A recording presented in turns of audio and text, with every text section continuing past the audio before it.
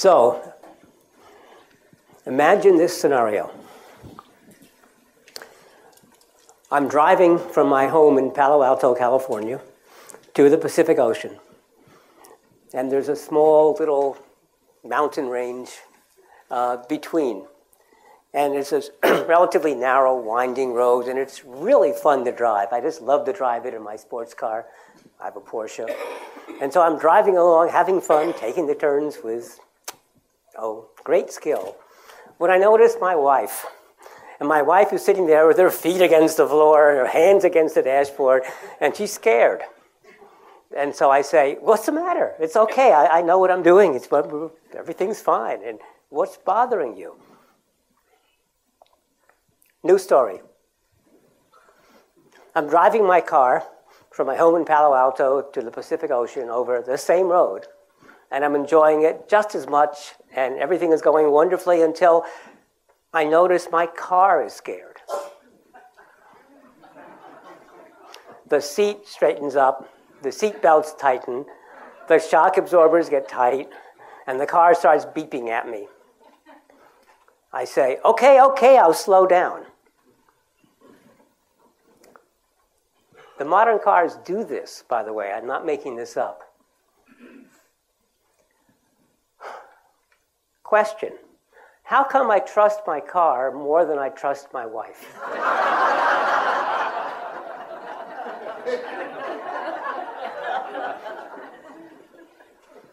Answer. I don't. But there's nothing I can do about it. With my wife, I can ask her, what really is the trouble? I mean, am I really scaring you? Should I slow down or what? With the car, there's no conversation. The car has all the power. And that's a well-known problem, by the way, in bargaining, or a well-known issue, or a well-known ploy. So Ken Ford is a great bargainer. He probably uses this. If you want to negotiate a really good contract with somebody, who do you send to do the negotiation? Do not send yourself. Do not send the CEO. Do not send the person in charge. Send a lower level person. Because then when the negotiation happens, suppose the lower level person is convinced and is about ready to give in and give away more than you wanted, the person will have to say, I'm sorry, but I'm not in authority to make a decision. I have to go back and check.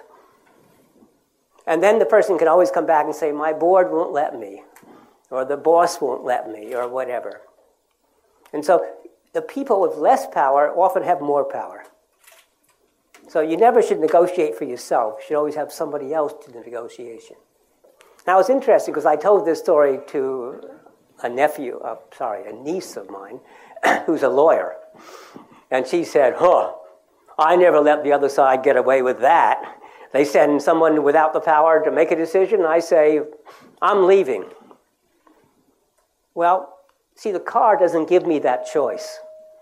The car won't let me argue with it, won't let me bargain. It simply decides what is safe and not safe and what it should do and what I can do. So this talk is about what is happening with automation in our lives, and most of it is coming into the automobile, but it's also coming into the home. And I'm afraid that what's going to happen is not necessarily good. There's a long history of automation in industry, in chemical plants, manufacturing plants, in ships, in aviation.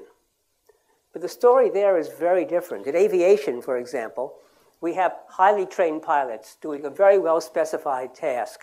And when something goes wrong, and it always does, or occasionally does, the pilots have time to figure out what to do. If you're in a modern jet aircraft, and suppose everything goes wrong in the cockpit and the plane starts crashing to the earth, you have a couple minutes because you're 5 or 6 miles up. And there's actually a considerable amount of time. And there have been a few major incidents where everything did go wrong and the pilots had no idea what was happening, but they saved the plane because they were able to figure out what to do.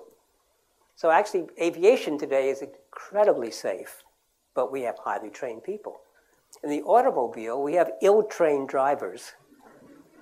And you might have a half a second. In the airplane, I've known of pilots who fall asleep. I have at least one case where they fell asleep for several hours until the scientists who were working in the back doing their experiments said, well, we're all finished, and they called up to the cockpit and said, you can go back home now, and no answer. And they went in and discovered everybody asleep. In the automobile, if you fall asleep for 10 seconds, you're probably dead. It's a big difference. So that's what this talk is about.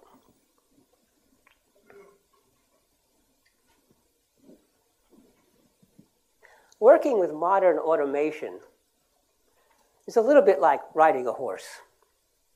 So think about the car. The car is actually a pretty intelligent vehicle. And the car knows when it's in danger, knows when it's straying out of the lane, knows when it should brake. The new BMW 7 Series will parallel park by itself. Will enter the garage by itself. So if you have a tight garage, what you can do is get out of the car. Seriously, honest. And then push a button, and it goes in all by itself. The Toyota Prius, for several years, has been able to parallel park by itself, but only in Japan. It's only this year, next year, they're about to do it in the US. The difference between Japan and US is the lawyers.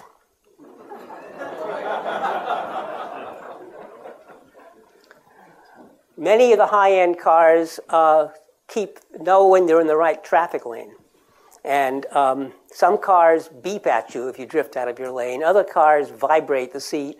The Honda actually turns the steering wheel, trying to get you back in lane. So these cars are getting to be smart. And cars with adaptive cruise control, when they think you're about to crash, they do all that I told you about. They do straighten the seats. They do tighten the seat belts. They do adjust the shock absorbers. They preload the brakes.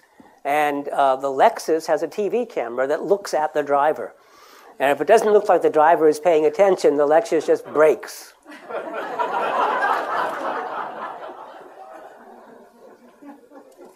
And wait till you try to go to your refrigerator to eat something. Well, your refrigerator talks to your scale.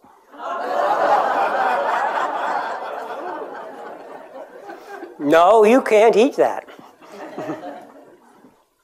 It's happening. It really is happening. And some of them are in products, and some of them are in research labs. All around the world, all these wonderful scientists, clever scientists, are trying to control your life. Not because they think it's good for you, but because they can do it. Think of riding a horse. A horse is kind of like this car. It's intelligent. It has its own mind. It decides what is good and what is bad. And you, the rider, are kind of in control, but you only have partial control. So the horse does part of the driving, if you will, and you do part of the driving. And when it's a really good combination, the two of you are working in concert so that you signal to the horse what you'd like to do. The horse signals to you what it wants to do. And a good rider knows to listen to the horse, because the horse often knows better than the rider about what is safe or dangerous or the best way to go or the best gait. And sometimes riders override the horse, overrule the horse, and sometimes riders listen to the horse when it's a good team. Now, there's another problem, though, with a horse and rider. It's like when I ride a horse. When I ride a horse, I have no idea what is going on. I can't control the horse, and the horse knows that. And the end result is very uncomfortable for both of us. Well, I'm afraid that the modern automobiles may be more like me and the horse. Now, the automobile is kind of like the horse and rider, right? And years ago, I developed, in my book, Emotional Design, a simple way of describing how the brain works. So this is simplified, but accurate. So think of the brain as having 3 levels. The one called visceral is biologically determined. It's where we're born with a tremendous amount of knowledge of the world, if you will. It's where we have fear of heights. Even a newborn child is afraid of heights. It's where we like sweet tastes and dislike bitter tastes. It's where we like a happy, smiling face and dislike a frowning, angry face. We can tell the difference between a soothing voice and an angry voice. And it doesn't matter what the language is, you can tell whether somebody is pleased or unhappy. Newborn babies, in fact, babies before they are born, while still in the womb, can tell the difference between scolding and reassuring. Dogs can tell the difference without speaking a language. So this is all, we're born with this. Now, most of this you can't change, although you can learn to overcome it, because some of our favorite foods are bitter foods. But if you remember, all the bitter foods we had to learn to like. I was in Korea a couple of days ago, and everybody eats kimchi, this pickled cabbage, for breakfast, for lunch, for dinner. But even the Koreans admitted that young children dislike it. They learn to like it. The behavioral level is learned. That's where we learn all of our skills. And when you're really good at something, you do it subconsciously. So visceral is unconscious, and behavioral is unconscious. And this is where this is mostly learned. Both these levels are very important in both cognition and emotion. We are emotional creatures. Now, this may be the Institute of Human-Machine Cognition, but I think it should be the Institute of Human-Machine Emotion and Cognition. What emotion is about is evaluating the world, deciding what is safe, what is dangerous, what is good, what is bad.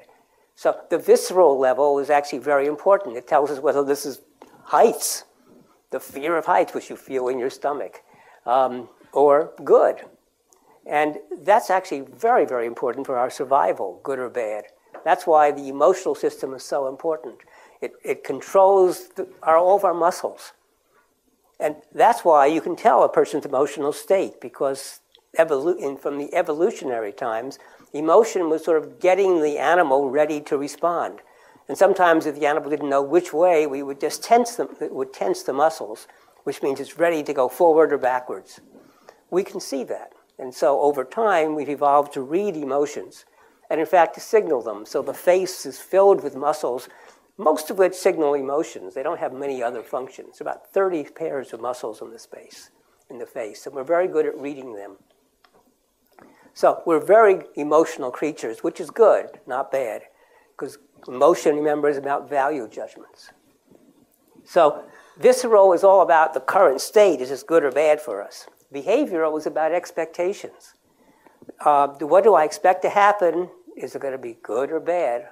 And what did happen? Did it match what I expected or not? So we get surprised when there's a mismatch. And a bit of comfort when there's a match, although even comfort when we predict something bad and it happens, it's still at least we predicted it. The reflective level is very different. Reflective level is where consciousness is, where your self-image resides, where we do things sometimes for the impact it has on others, like the way we dress, like the kind of car we buy, like the watch. The watch isn't about telling time. You don't buy the watch in the technology store, you buy the watch in the jewelry store. It's the kind of watch you wear says a lot about who you are. Same with the kind of car you drive. So, 3 levels.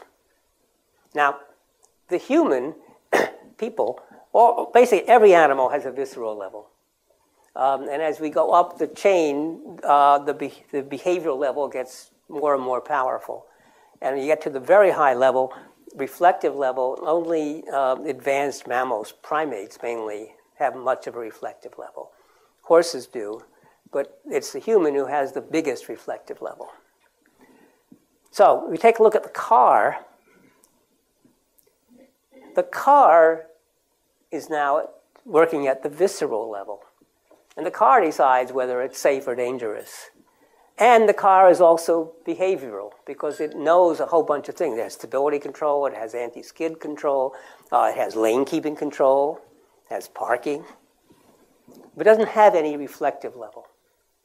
The human driver has a reflective level and the behavioral level. And what you got is a new kind of creature. It's called human plus machine, or human plus automobile. One word. Human plus machine is a new creature that has the reflective level, the consciousness level, is the driver. And then there's a mixed behavioral level where, in fact, if you're not careful, you're fighting with each other. And then there's a lower level, which is sort of the mechanics.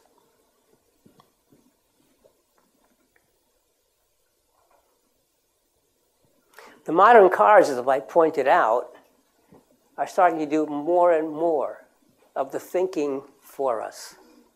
And there's a good reason for it. In the United States alone, we killed 43,000 people last year in automobile accidents. 6 million people were injured last year in automobile accidents. That means most of you know somebody who has been killed in an automobile. Most of you know somebody who's been injured in automobile accidents. Probably most of you have in your family someone who's been injured in an automobile accident. They are deadly. And so there's a big attempt by automobile manufacturers all around the world to improve the safety of automobiles. The problem is this is being worked on by engineers. And engineers don't understand people.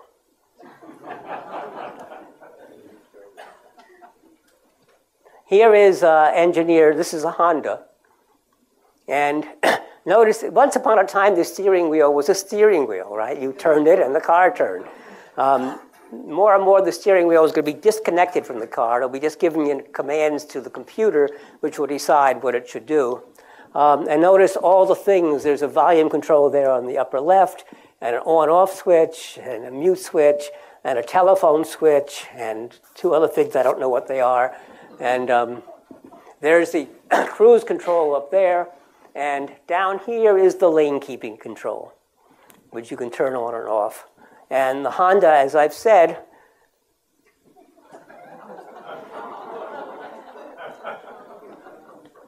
this is a Japanese car. It's actually, this is in England, so hence it's the right-hand drive. But in Japan, it's a right-hand steering wheel as well. But this is channel4.com, which is a car internet site in England. And so they're trying to illustrate that, hey, we have cruise control, and we have lane keeping control. We can read a book. So let me tell you about cruise control. Cruise control is so you can set your car to go to constant speed. The problem with cruise control is if someone always comes in front of you and you've got to brake. So the engineering solution is, oh, we'll put a radar in your car and look ahead. And if somebody comes in front of you, we'll slow up. And they do it so that you keep a constant distance in seconds between you and the car in front of you. And the engineers first put in 2 seconds, because that's with a safety statement. But 2 seconds turns out to be a big gap, and other cars kept coming in. And so, so they made it 1 second, and then 1 second is, well, pretty close. So they're still playing with what number. At least the Toyota actually lets you choose 1, 1.5, or 2 seconds. It goes all the way down to 0 now. It used to be turned off at 30 miles an hour. Now it goes all the way down to 0. So in rush hour traffic, right, you don't have to do anything. You just drive along, and if the car in front of you stops, fine, you'll stop, and the car starts. Well, actually, they make you start it by hand. You got to push something to start. But between lane keeping control and adaptive cruise control, you don't have to look anymore. There is a problem with these, however. So here are the problems. I'm in rush hour traffic. I'm following the car in front of me. Well, a pedestrian comes in. Oops. The light turns red. My car doesn't know that. So good old engineers are in there trying to say, oh, we'll put in a red light detector, or a stoplight, or a stop sign detector, or a pedestrian detector. Adaptive cruise control. You're driving your car with adaptive cruise control. A friend of mine told me the story because it happened to him. In San Diego freeways, it was a crowded freeway, so the car was going relatively slow. He had set it for, I don't know, 60 or 70 miles an hour, and the car was going 20 or 30 miles an hour because it's slow. And he'd been doing this for about a half hour. So he forgot it was on adaptive cruise control, and now he gets to his exit. So he turns off to his exit, and the car says, hey, there's nobody in front of me.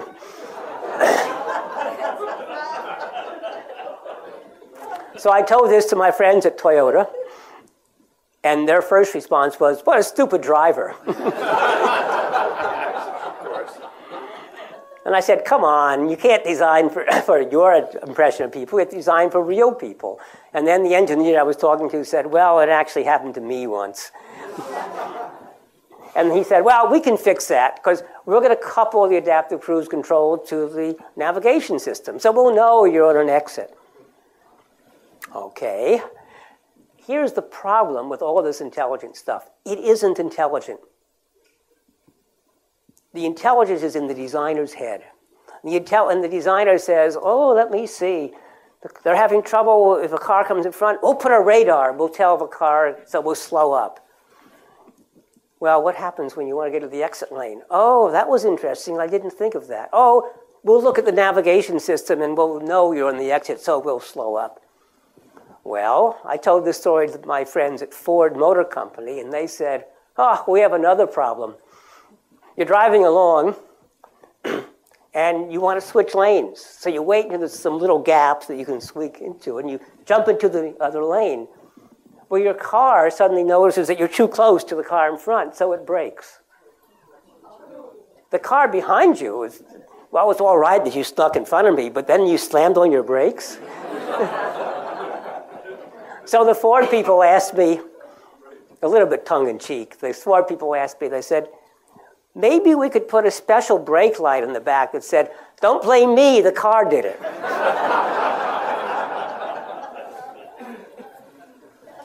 So what is going on here is that as we build these intelligent machines, the intelligence is in the designer who can't think of everything that's going to happen and can't measure, doesn't know all that's happening around, doesn't know what you have in your mind. So what the designer decides to do may not be at all what you need to do. And there's always unexpected things that happen. And there's two things we understand about unexpected things. One is that they happen all the time. And second, whenever they do happen, they're unexpected. And that's one of the problems with these systems. But it gets worse, or better, depending upon whether you're the engineer or the driver. So the next hot thing coming along is swarm behavior. Swarm behavior is what scientists, biologists love to talk about. You know, you see those flocks of birds in V shape, and they're following the leader. They're not following the leader. They have this really wonderful little algorithm that basically schools of fish, herds of deer or whatever, flocks of birds, swarms of bees, they all follow the same algorithm. Basically, they keep as close to each other as they can, but they don't touch each other. The birds like to always have a bird kind of off to its side. That's what gives rise to the V. You notice sometimes you have a V, but sometimes there'll be a W and so on. So they like to sort of have a bird off to one of the sides or the other side. And they don't like to touch each other, but they like to get close to each other, and they all sort of follow along. And that way they really zoom in all over the place, and they seem to follow each other. They're not following the leader. They're just following a very simple algorithm. And actually the film people helped develop that, because a lot of the special effects you see in film today is all computer generated using this algorithm. It's very realistic.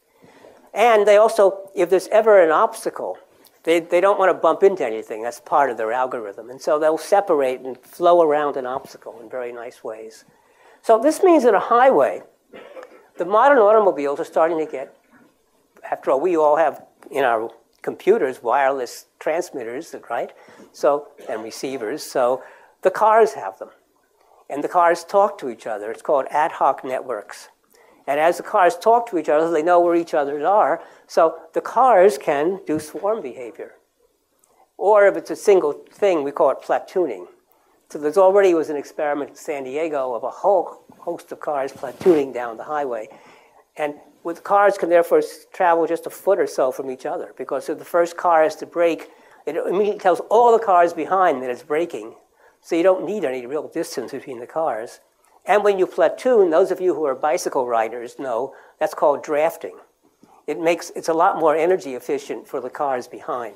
The first one, if you will, breaks the air path and the rest follow along. And it's also faster throughput. You get many more vehicles on the highway than normal driving. So Swarming is just, if you will, two-dimensional platooning. And cars can be all over. You don't need traffic lanes anymore. Traffic lanes are because you don't trust the other drivers, and if you stick to your lane and I stick to my lane, then we won't crash into each other. But if you don't need traffic lanes, the cars, you can crowd them in together more and get more cars per area. You don't need stoplights or stop signs. You're coming to an intersection. Well, this car and this car will negotiate. So this car might slow up and this will speed up, so just go past. See, I've seen these wonderful simulations in laboratories where the two streams of cars just pass through each other.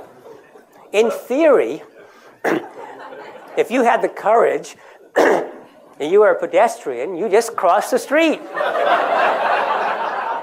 Right? They'd all just weave past you.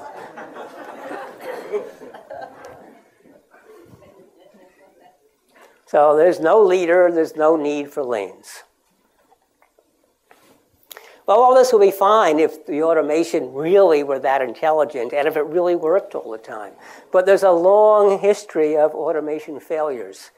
Now, we don't have enough experience yet with the automobiles, although there have been a few stories, where we don't have really hard data. So most of the data comes from NASA's Aviation Safety Program and the National Transportation Safety Board, and also ships.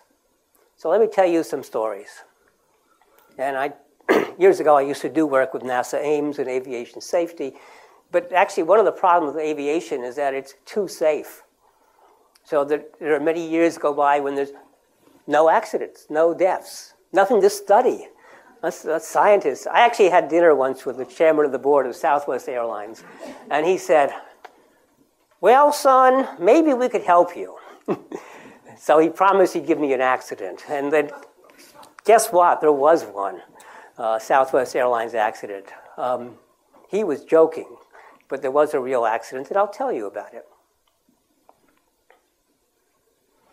So we don't have enough aviation accidents, so let me tell you about the cruise ship Royal Majesty. And it's sailing from St. George, Bermuda to Boston. It's a holiday cruise ship. It's completely navigated by a global positioning satellite, GPS system. And this is the kind of display that you see in the, I was about to say cockpit, whatever you call the equivalent of a cockpit in a ship. Thank you. This is what you see in the bridge. So this is a display. Notice its latitude and longitude in degrees and minutes and hundredths of a minute. And 1/100th of a minute is about 60 feet, 20 meters. So you're giving the position accurate to roughly 60 feet. And this trip takes, I don't know, 2 days. Well, that will be fine, except that after they left Bermuda, shortly thereafter, they're not sure when, and nobody knows why, but the wire that went from the GPS satellite antennas to the navigation equipment was disconnected. So they weren't navigating, they were guessing. Now the technical term for guessing is dead reckoning. What that means is they take the last known position and then they guess how fast the ship is going and in what direction, and they compute where they ought to be. And the problem is it doesn't take into account winds and tides. Now, you can tell that's a guess by looking at the display. Can't you? Well, look, it says DR. Dead reckoning. Well, it may not but while we're at it, they also give you a nice map. So this is a radar display, a map showing the area, and this is the ship location, a nice precise point, even though it was guessing. Nobody noticed they were guessing. Nobody noticed the DR. And so here they are from Bermuda, and they're on the way to Boston, and notice Cape Cod is in the way. And when they got to Cape Cod, they were 17 miles off. Now that's actually very good guessing. After a day and a half or something, they're only off by 17 miles. Well, this is a circle. That's the radius of the circle is 17 miles. And you can look at the size of Cape Cod. That's a big error compared to Cape Cod. So here they are sailing along, thinking everything is going perfect. They're plotting the position on a map. They keep checking. They know where they are. They're getting close to the harbor. And suddenly, the ship goes aground on a shoal off of Nantucket Island, which is, I believe, this island. And it took 2 days to get it off and many millions of dollars worth of damage. Nobody was injured. So there was a big study, all sorts of examinations and studies of the accident. And the question I ask is, well, why did they make the equipment that showed the accuracy, extreme accuracy when it was guessing? And it knew it was guessing. It isn't that the navigation system thought it was accurate. It knew it was guessing. It knew it was dead reckoning, yet it still gave you an indication accurate to 60 feet.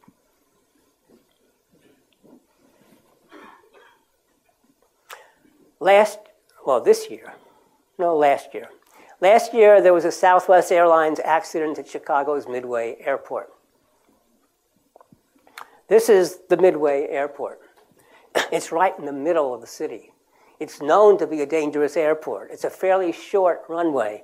And if you look, you see that the streets are right at the edges of the runway. And what happened here is this airplane is going to land on this runway. It was raining, so the runway was wet. Going to land on this runway, and it did. And it ran off the edge of the runway there, ran off the airport into the street, hit a car, and killed one of the passengers in the car. It's a short runway. And on top of that, where do planes land? You don't have the whole runway. You can't aim a plane to land right starting here. You aim it someplace in here. If you see that black line, that's brake marks. That's wheel marks. When you hit the wheel, you've seen a little puff of smoke that comes up as the wheel comes up to speed. And so you can tell where the planes have been hitting. And you can see most planes hit in this area. This particular plane, or this particular time, hit late. So it landed further up on the runway. Still within the safe boundary, but longer than it should have, than most do. It was wet, so the plane had to brake. And one of the things you do is you have called reverse thrusters. You take the jet engine and you sort of make it point forward. So it's, how do I do that? So the thrust normally pushes the plane forward. This way, the thrust pushes the plane backwards, reverse thrust. Well, they didn't turn it on right away. It took, I think, 12 to 15 seconds before they turned it on. And normally it's turned on faster than that. And nobody yet knows why the delay. The investigation is still ongoing. They don't have a result. But the combination was wet, landing a bit late, no reverse thrusters for a while. They went off the runway. Before they land, the pilots enter information into a landing computer. And this is not the screen, because I couldn't get a picture of the screen, but this is the landing computer for a different airplane.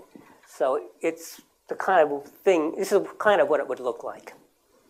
And so what you do is you enter the information on the left, and it tells you the information on the right. And on the left, you say how high the elevation of the field is, the barometric pressure, the temperature, the wind direction, and wind speed, your heading, and a few other things like how heavy the airplane is.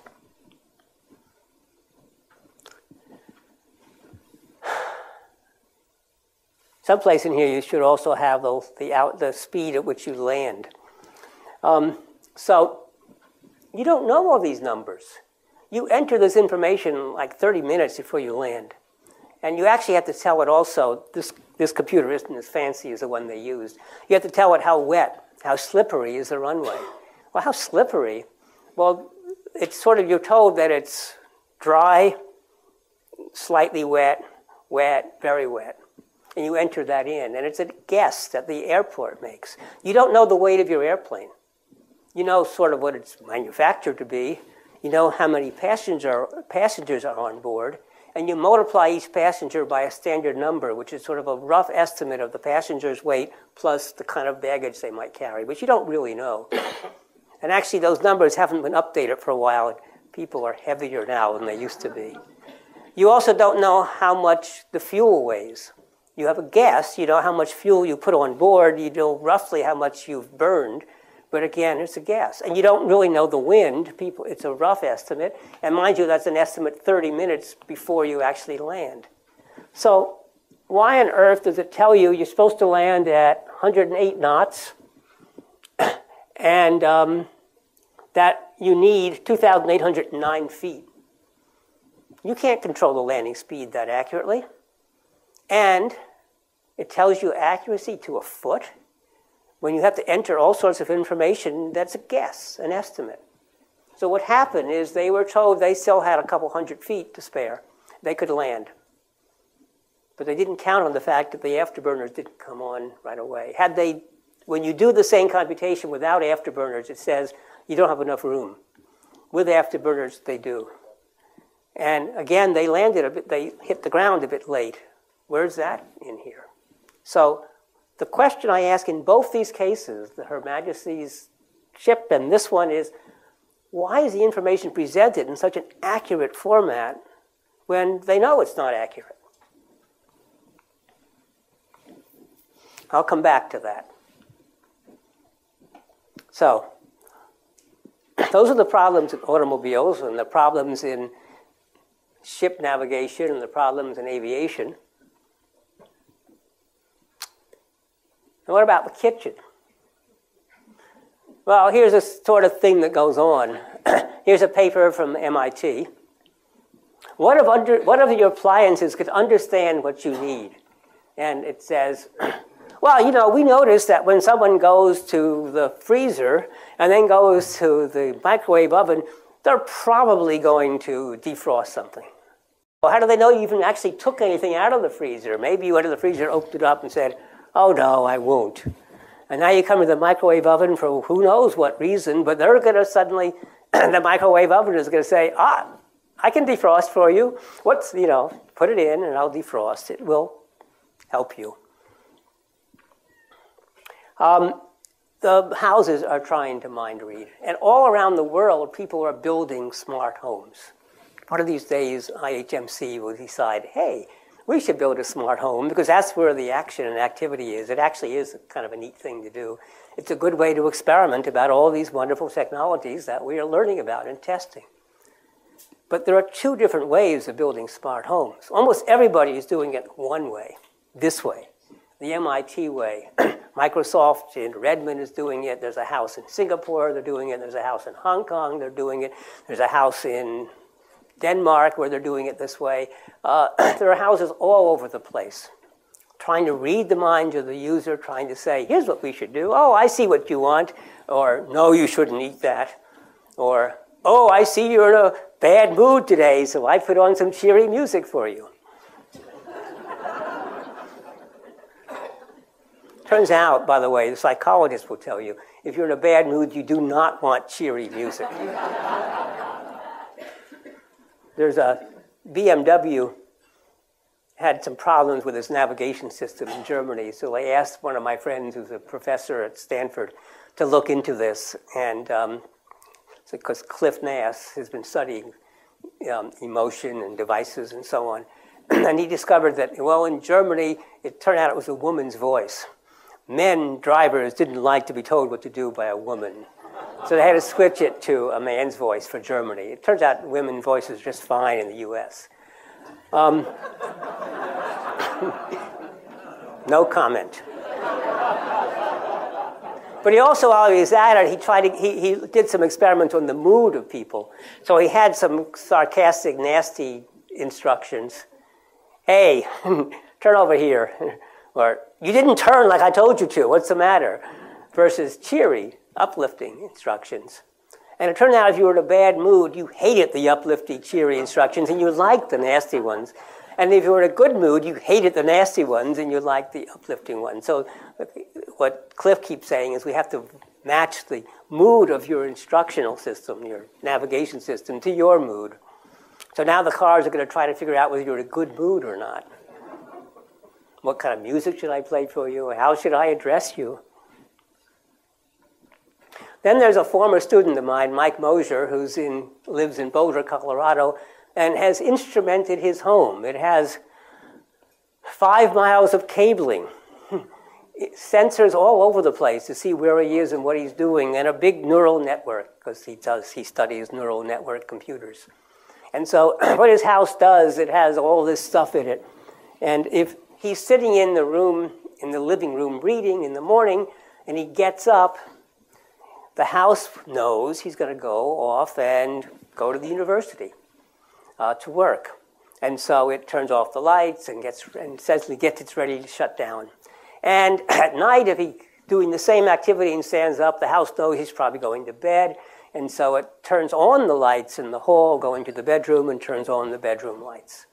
And it also chooses music for him. It also controls the heating, etc.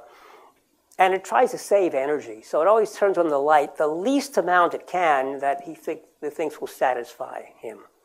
And you can train the house, though. So basically you can say, bad house, bad house. So if it doesn't turn on the light bright enough for you, you break it a bit brighter, and the house says, oh, and remembers that. And Mike says that actually sometimes it's a problem. He's at the university working, and he's working late at night, and suddenly he realizes, oh my goodness, my house is expecting me, and he has to run back home. Because it tries to save energy, but it knows that when he comes in, he wants a nice warm house. So it turns on the heat just before it expects him to come home. Now, what I don't understand is why he can't call his house and say, I'm going to be late tonight. Well, the problem there is essentially the house is trying to read your mind. And actually, Mike lives alone. Well, I don't know that. He's not married. And so I think it really would be a problem if there are multiple people in the house. It's kind of okay for him. And it's his own house and it's his own experiment. He writes papers about how well it works or badly it works. So he's actually pretty sensible about it. I wouldn't want to inflict it on other people. But look what's actually happening as we do this. So here's a newspaper article, and I'll read it to you quickly. Well, I don't, you can you in the back? Maybe I better read it.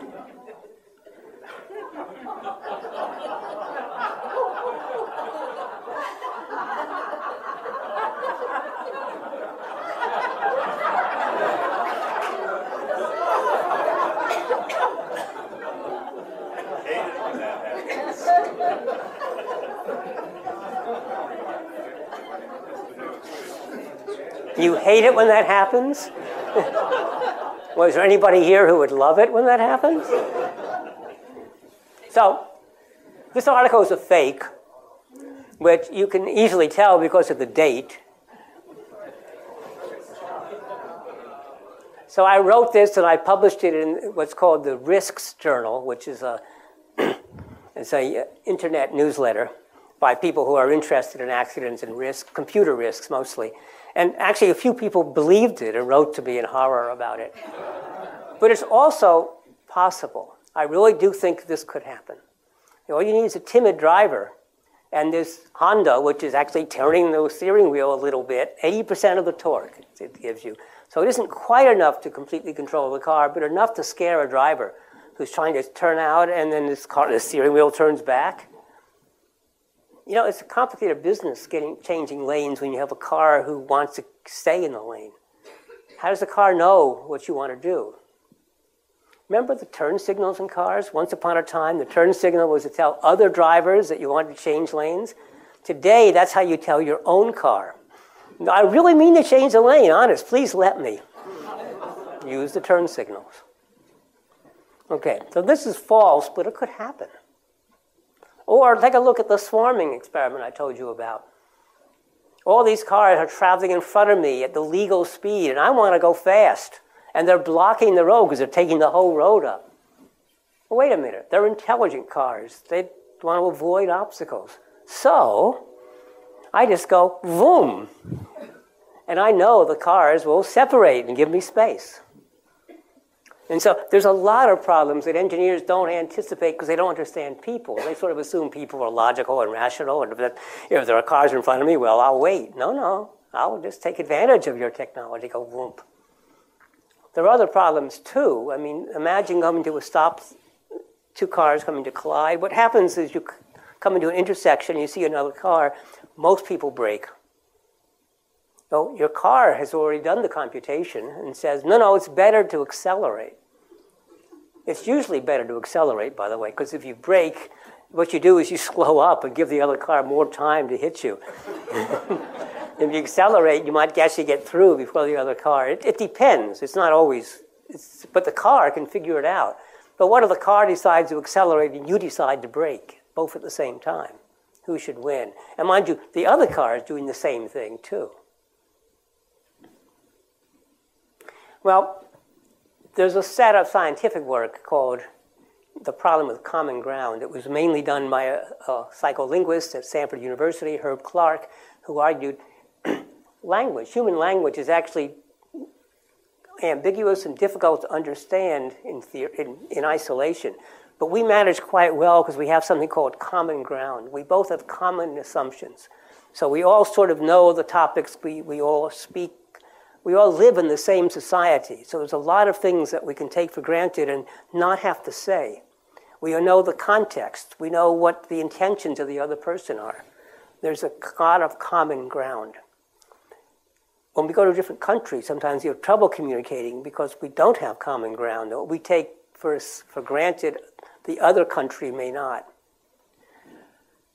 Working with machines have almost no common ground with people. And so the communication is very difficult. And there's a whole bunch of people who study it. Andrew Monk, who's a British scientist, has looked into this. And Klein, Woods, Bradshaw, Hoffman, and Feltovich, who all work here. Klein and Woods visit, and Bradshaw, Hoffman, and Feltovich are in this room, have all worked on this same problem. The problem, 10 challenges for making automation a team player, and common ground plays a major role there. Now, I believe that really what the story is that when you talk about people talking to people, yes, we have common ground. We can communicate, and even when we have misunderstandings, we have very good ways of, it's called repairing the problems, of fixing the problems, realizing there's a misunderstanding and straightening it out. When machine or artifact talks to machine, artifact to artifact, machine to machine, yeah, there's common ground.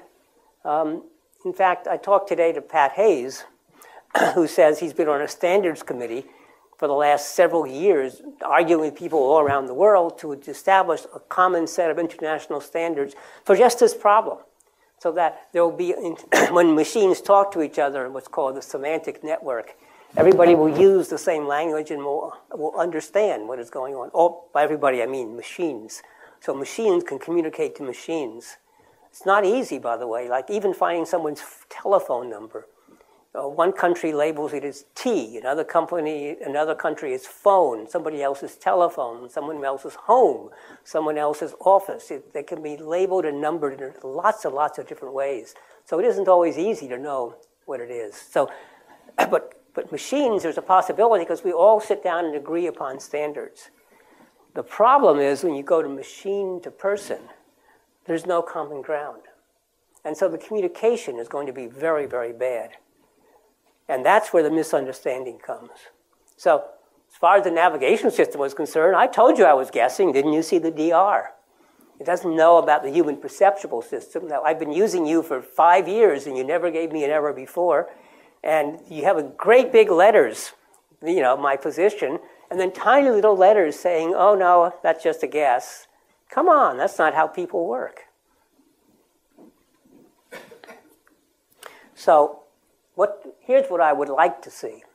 So what I would love to see, I like automation. Automation can save lives. Automation can simplify our lives. It can make dangerous things safer. But it has to be done in a way that we can communicate in what I'm calling natural. So Holland is a country filled with bicycles. And recently I was in Delft.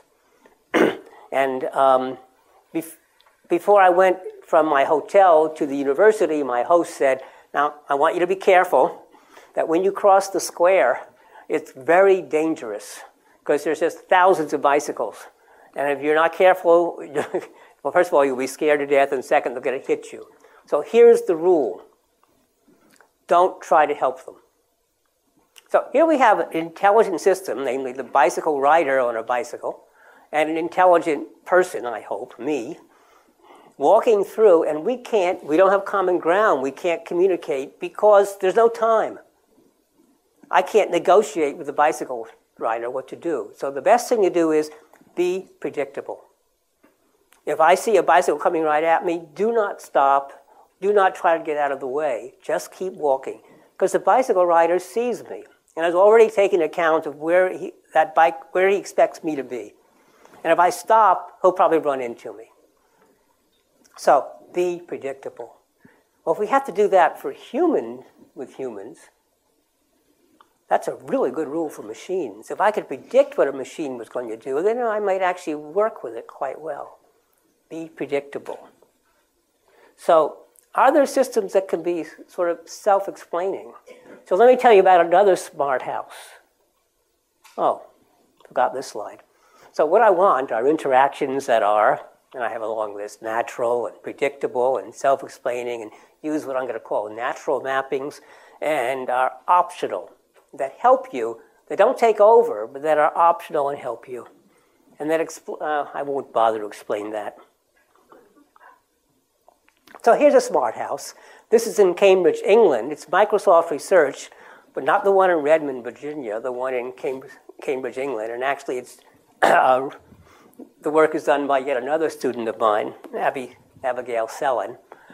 And what they've tried to do, they looked at people's homes and they said, how can we help you? So how can we make it smart but not in your way? So one of the things they noticed was families have trouble communicating with each other. So they invented this little message board, which you see here in the kitchen. And what the message board is, it lets you write notes. And you can send it notes with your telephone. So here's Richard, the husband, who says, hey, I was in town, I was late, I just got into the train station, and on his phone he sends this message. Can someone get me from the train station, Richard? So he sends the message not to a person, but to the message system, because he doesn't know who's home. So somebody sees it and will go get him. But now it's important that everybody else in the family knows that this has been taken care of. They don't have to do it. And so it's a tablet computer. And so you simply scribble, have gone to pick up Dad. So one of the kids is now going off to pick up Dad from the train station. So it's a very nice system. It's intelligent and smart, but it doesn't take command. It simply lets you communicate better. Or the refrigerator is sort of a home message center. You post a lot of messages and things you want to remember, but it gets to be so crowded and messy, you can never remember, right? Who can find it? So they invented these magnets, say a Monday magnet or a Wednesday magnet. You put the Wednesday magnet on the refrigerator, and then when Wednesday comes along, it glows. So here's one of the refrigerators, and there's a little, see? Little subtle glow. It's not annoying. It's not going beep, beep, beep, beep, beep, beep all day long. It's just a little subtle glowing, which will attract your attention. Oh, yeah, that's the message I should look at for today. So their philosophy is a really nice one. And Georgia Tech has a home. They call it the Aware Home. And they have a similar philosophy. And here's what they call the Cook's Collage. So they're trying to help people who are interrupted all the time. So I'm cooking. And in this case, I'm making a cake. And the notion is this. I'm making a cake, and then the phone rings, or I have to remember I have to do something. And I leave, and I come back, and I can't remember where I was. So what they wanted to do was they have this little display, and you can't see it, but there's a TV camera underneath taking a picture of what you do. And the display shows you sort of the basic steps. So you can see, I put in 3 tablespoons of that and 2 of this, and now I did that. And so it always shows me the last 6 events that have taken place. And whenever I come back, I can see, oh, now I know where I was. So again, it's meant to be augmentative. It's optional. You don't have to pay attention if you don't want to. And it's very helpful and very smart. Or take a look at this map. This is your traditional Yahoo map. This is going from my home in Palo Alto. Actually, here's a nice winding road. You can see it's winding. But here's going from my home in Palo Alto to the University of California at Berkeley. And this, as you know, is a traditional map. It's a real map, and it shows the path. But it's not very good for pathfinding. And so here's Manish Agrala did his PhD thesis at Stanford trying to do human maps. So this is a map that basically shows you the only things you really need to know, the landmarks and the major turns. So notice it's fairly expanded near my home. Go down Channing Avenue to Middlefield, that go across Willow Road, and then you just go straight for a while and then take that highway, go straight for a while. And then once again, when you get to Berkeley, it expands to show you the detail. So it's not to scale, because it wants to show you the stuff that matters. So his thesis then was produced by a company, I think it was MapBlast, which was then bought by Microsoft. And then so Microsoft had this on MSN Maps. But then Microsoft developed something called local.live.com for their new maps, and unfortunately this is lost. But I thought it was really neat. It's really a human-centered map. Turn signals are also interesting. We used to have red signals and green signals, but you didn't know when it was going to switch from red to green, or from green to red. And so we introduced the yellow turn signal. And so the yellow was sort of giving you warning that, oh, you should stop now. Of course, people never take it that way. What yellow means, especially in Chicago, is you should go faster. Same with pedestrians. We used to have signals. We had nothing at first. And then we started having hand signals. So the red means don't walk. And what's now introduced is countdown. Have you seen that? So it's kind of nice. It says you have 4 seconds left. 4, 3, 2, 1, and then it switches to red, and you can't go anymore. Well, but of course, pedestrians use it in the same way, right? Oh, 4 seconds, I better go fast. So it means I still can do it, right? So Palo Alto doesn't quite know what to do about this. So what they've now done on some of the intersections is it goes 4, 3, 2, 1, 0. And then it stays green for 10 more seconds. And then it switches. That's to allow the people who haven't made it. They just don't understand psychology. What that means is I can ignore that count, because it means I still have lots of time after it ends. Worse, they've only done this on some of the traffic lights. On some of them, it turns red right away. You never know which one you're at until you're halfway through the street. Fortunately, this is California, where pedestrians have the right of way. But it's not true in all cities. And I just came from Korea a couple of days ago, and I assure you, in Korea, pedestrians have no right of way. So, can we develop self-explaining systems with natural interactions? And here's a couple of them. My BMW has this really neat feature that when you back up, it tells you how far away you are from the object behind you. It goes beep, and as I get closer, it goes faster. Beep, beep, beep, beep, beep, beep, beep, beep, beep, beep, beep, beep, beep, beep, beep. When it's continuous, it means I better stop. Now, what's nice about that signal, it's what I call a natural mapping. The time between the beeps is proportional to the distance left. You don't have to read a manual to understand it. You just hear it once and you get it. You remember it. You know how many things that people explain to you in the technology, and you explain how to do it, and you do it once, and then you can't remember it the next time, and so you have to learn it each time? What's nice about this, I didn't have to read the manual. No one had to explain it to me. It was self-explaining. And once I got it, I got it. Never had to learn it again. That's a really neat natural signal. So what I'm really trying to do is help devise the science of such natural signals. Which ones work, which ones don't. In airplanes, if you are about to stall, It used to be that the plane would start shaking and the control stick would shake. And pilots learned that that was a very valuable signal that they were stalling. And in big modern aircraft, you don't get any such warning, so they made it artificial.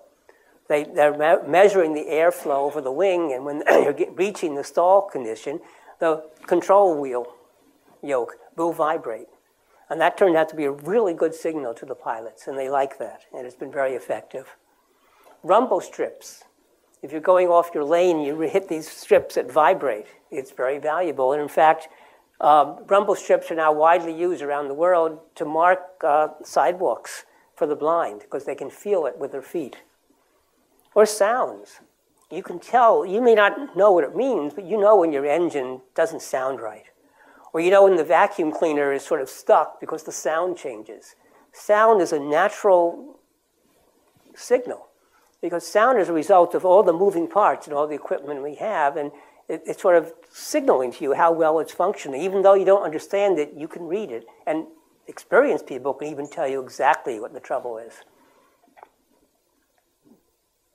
Screwdriver slot I like, because you can tell whether your screwdriver is working right, is in the slot properly, just by the feel. You don't have to see it. And hand signals. That never means go slower. It never means be softer. It means more. More of whatever we're talking about. And if it's loudness, it's more loud. And so that will mean stop. Sometimes when people guide you, they'll go like that to telling you how much distance is left. And once again, that's a very natural mapping. You don't have to agree beforehand that I'm going to use my hand signals. If you do it, you know what it means. So there are some natural things. This is the rumble strips. This happened to be in Japan, but I've now seen it all over the world. The blind strips. So when a blind person is coming down the stairs, a blind person can follow the path properly. So I think we actually could do a science of natural interaction. Suppose the navigation system had done that. When it was dead reckoning, it just got rid of the hundredths of a degree. It would still be accurate enough to let you know what was going on, but this would be a clear signal that, hey, I don't really know. In fact, you could even blank out this digit. Maybe you should wait 10 hours and then blank out this digit. Because at first, you're reasonably accurate, but with time, you get less and less accurate. So, very simple way of indicating, instead of doing that, which is almost invisible unless you really look, make it that. You couldn't miss it. Or for the map, instead of a dot, why not an area? Maybe that area should get bigger and bigger and bigger with time. It means I'm not really certain where I am. So those are good examples of natural signals. I'm trying to do a psychological classification. I won't bother you with this slide just to show you that I'm doing it. But that's my story. Cantankerous kitchens. Don't eat that food. And cautious guidance.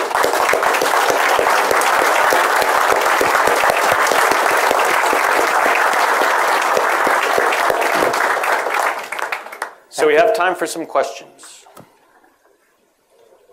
Yeah. Oh, wait. Wait for the microphone. The rule is you have to speak into the microphone.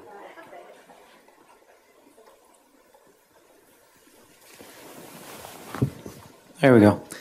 The question is, the discussion is about cognition, and in cognition, as you know, it's about adaptation,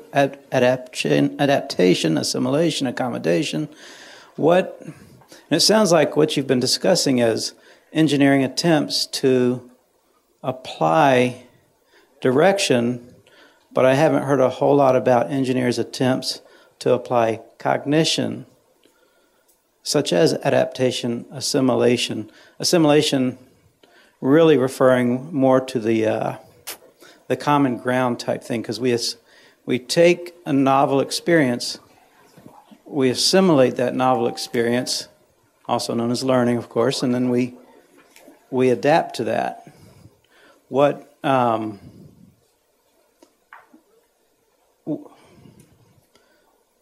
I I guess my question's just kind of muddled all in there, isn't it? Haven't heard it yet. Okay, well, you get another chance. So what is the question? So the question is, are any of your students or programs really focusing on the concepts of cognition as it applies to the human understanding of cognition to the engineering piece specifically? We understand a lot about cognition. A lot has been learned. We know a lot about emotion. I'm very concerned about the interaction between people and technology. And that's what my work is focused upon. That there are lots of really good people studying pure human cognition, pure human emotion, and for many years that's what I did. But I'm much more concerned today about the fact that technology is done by technologists who have no understanding of human behavior, very little. And I happen to have degrees in engineering and a degree in psychology, so it's actually a really good match. And so what I've been focusing upon is, well, what I'm focusing upon right now is what I've told you about. When I'm working, I have a contract with Ford Motor Company trying to understand how we can give continuous awareness to the driver. So the driver is always aware of where the automobiles are around them. So the driver knows if there's an automobile in the blind spot or to the side or behind or too close to front, but in a way that's continuous. So we don't have to have alarms that say, oh, you're too close suddenly. But rather, yeah, I know, the car is behind me, and I know it's getting closer, but I know. So I'm fully aware of that and driving right. So I'm very concerned about this, if you will, joint cognition between human and machine cognition. It's this interaction that's so important. And that's what I focus on. Your categories of cognition sound like they come from Piaget or somebody, which is very old. And okay, well, as a cognitive psychologist, actually, I've never used those categories. But my focus is on this interaction. You have to wait for the machine, for the microphone. Well, some of the emotions may be genetic. Aren't a whole series of emotions just a series of learned rules as you get older, operating in an environment? And that's what engineers are trying to do, is figure out all those rules and then put them together. Well, I don't believe emotions are a set of learned rules. But remember I said there are 3 levels of processing. The visceral emotions are this immediate gut feeling, if you will, that things are going smoothly, things are good. It's called a positive valence, which feeds all sorts of chemicals into the brain, which makes you actually in a good mood. You're more sensitive to events that happen around you, more creative. And the negative valence, when there seems to be some possible danger, a current danger, no history, those are feeling bad states, and you tend to tense the muscles, and you're actually more focused. The hormones make you more focused. That's one level. Those, in fact, my colleagues don't want to call emotions. They call it proto-emotions. It's sort of prior to emotion. At the behavioral levels, the emotions are all expectation emotions, like fear or hope, which is, fear is excitement about the future. Is that I'm afraid that there might be something bad coming up, or hope. And these are all expectation-based emotions. And we have relief when expected fear does not happen. So there's a whole set of middle-level emotions. Those aren't learned either. Now, the predictions are learned.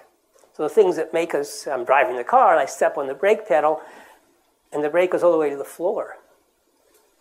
It's kind of an interesting error because you haven't consciously in your mind said, oh, I expect the brake pedal to stop halfway down. But the body is expecting it because it's learned that. And when there's a deviation from what you've experienced in the past, there's this horrible feeling in your stomach.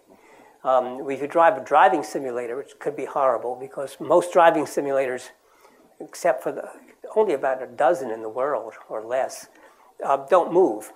So you're driving along 60 miles an hour and you're in a real automobile body and you see the scenes around you with good graphics, and then suddenly a pedestrian steps in front and you slam on the brakes and the vision works, slowing you up, but the car doesn't feel like it's stopping.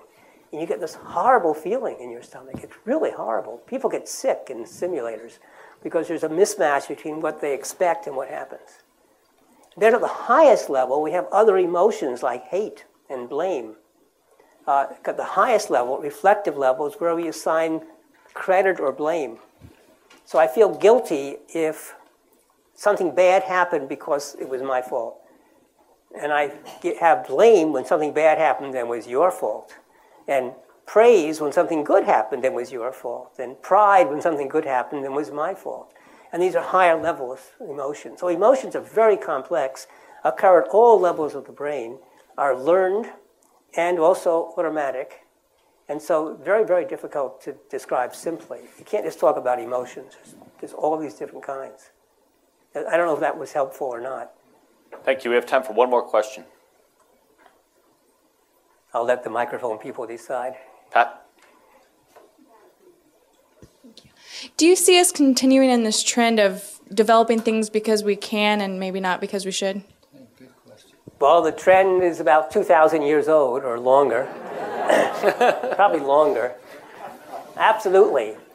On top of that, I once wrote the epilogue of one of my books, The Things That Make Us Smart, was essentially the model of the Chicago World's Fair. I can't remember the year right now. About 100 years ago. 1939 was the New York World's Fair. No. It was. Are you saying the 1893? Yeah, like early. It doesn't matter. It was early 1900s. Yeah, 1893. 1893 sounds good.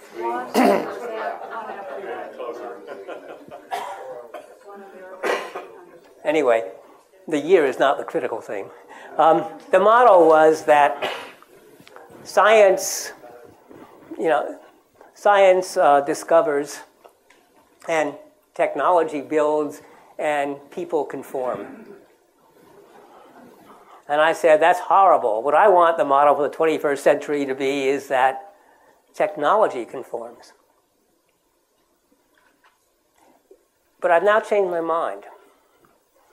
I still like the notion that technology should conform, but you know what? We have conformed to technology ever since the invention of clothes or spears or fire or whatever it was. We have modified our lives to take account of the technology. We've paved over the whole country to let the cars go. We've changed the way houses are built because of the internal plumbing, internal wiring.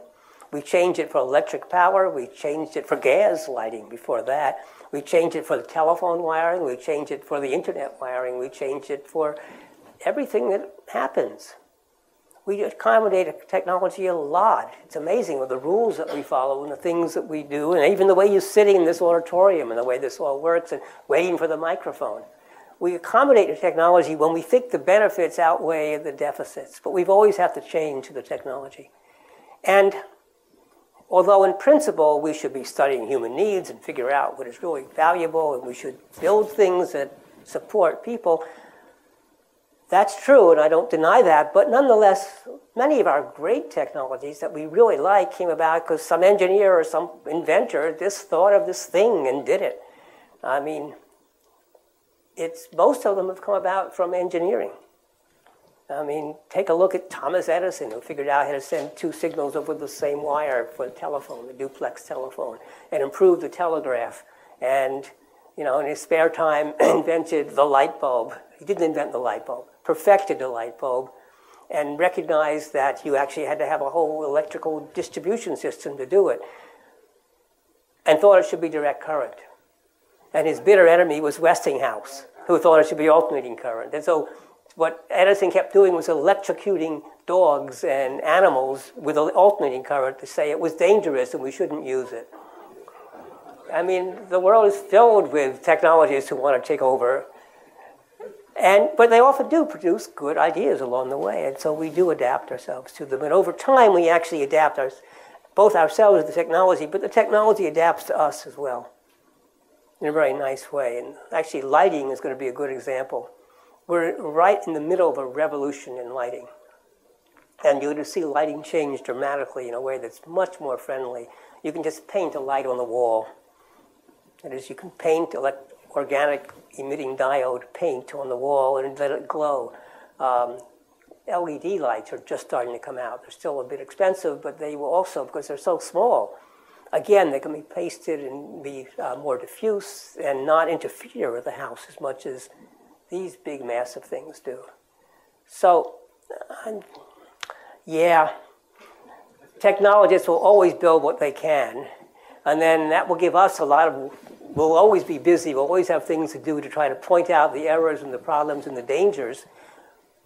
But I also have another important motto, which is, it doesn't do any good to criticize. So do not criticize unless you have a solution.